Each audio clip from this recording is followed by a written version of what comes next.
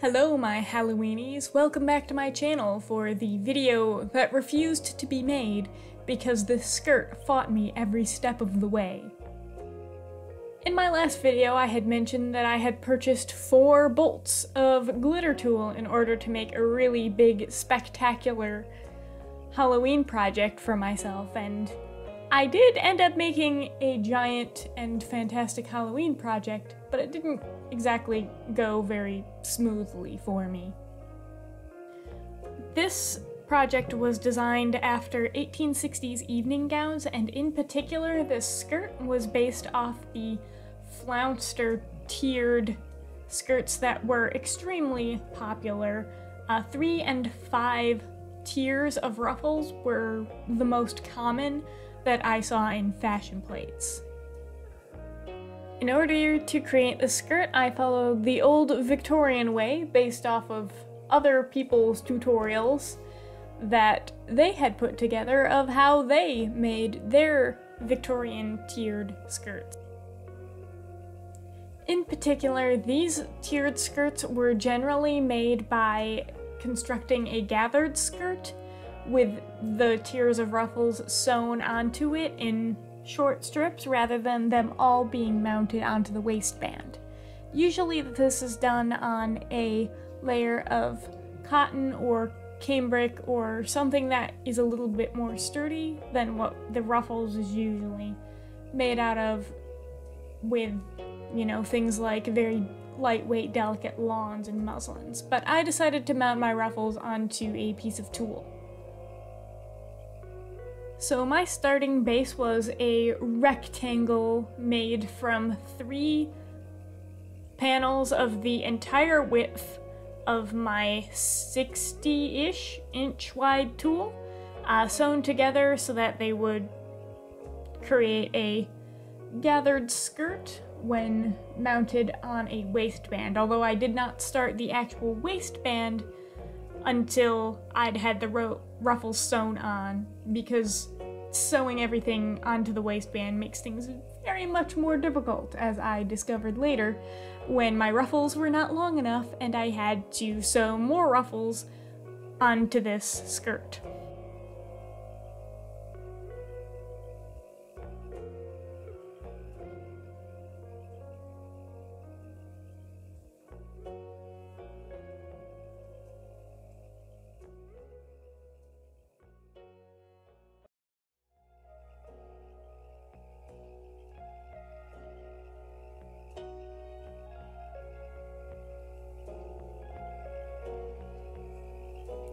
Once I had a base to sew everything onto, I had to actually create my ruffles.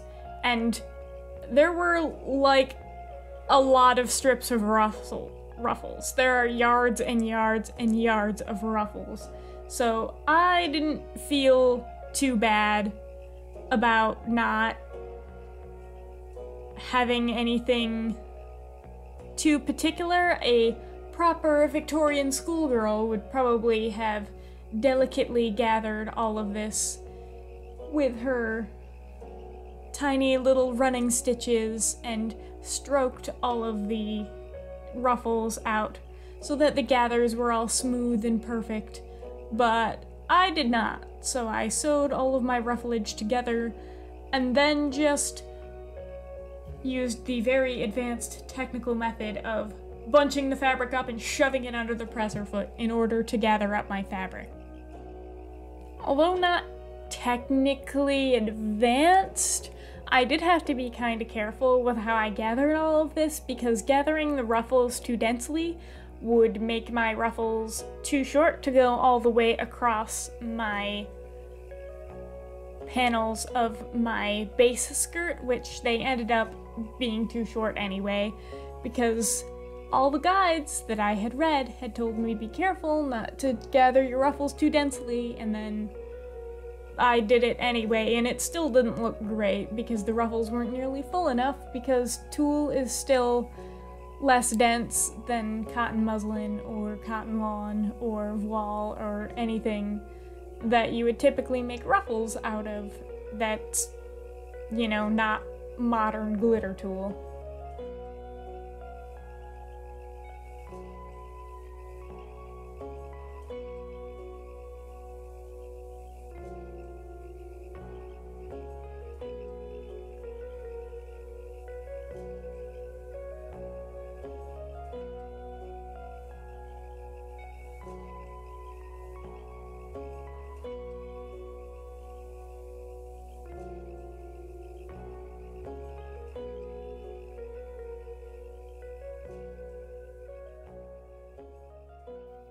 With all my ruffles gathered down, I pinned them carefully onto my base skirt and kinda eyeballed them for length. My gathering wasn't particularly even at the top, so I was more concerned with actually covering the top edge of my ruffle than I was with actually making sure that my ruffles were a certain amount away from the top of my skirt.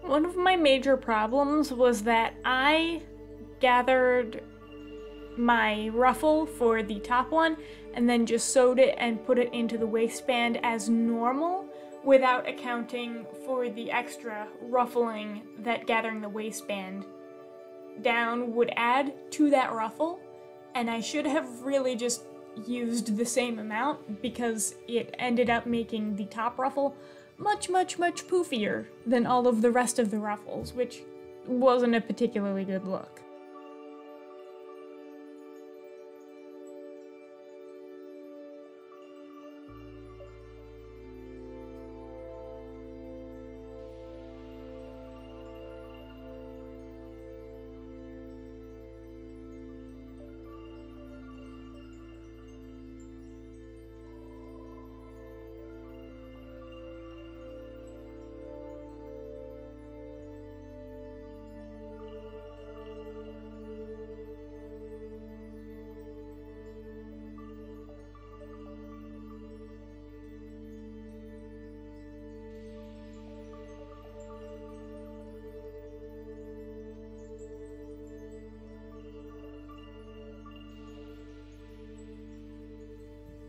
So I cut myself a piece of twill tape that was the correct measurement to be a waistband for this, and double turned in the edges in order to finish those off, and then added my hooks and eyes, which worked just fine.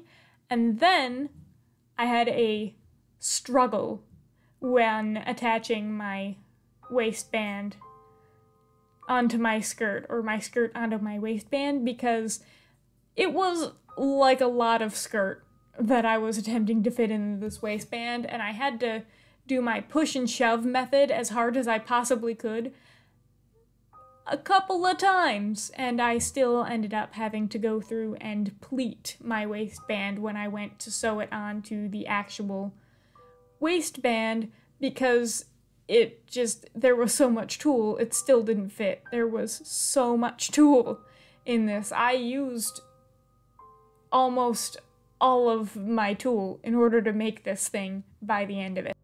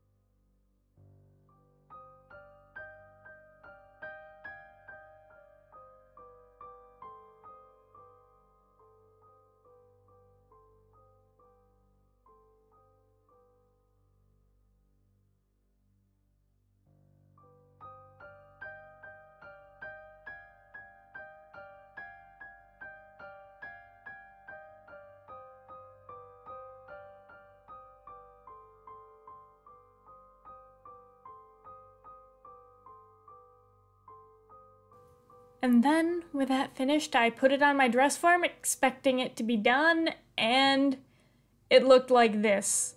and I immediately hated it. You can see all of the tops of the ruffles. You can see that they're not evenly spaced. You can see how much bigger that top ruffle is compared to the other ones.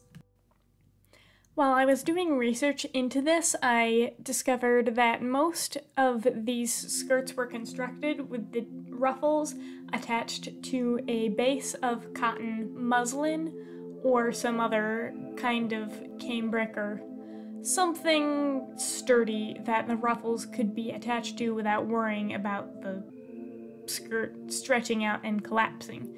I had already invested like a lot of cotton into the petticoat, so I wasn't super thrilled about that. So I decided that I would take another layer of tulle and mount my ruffles onto that.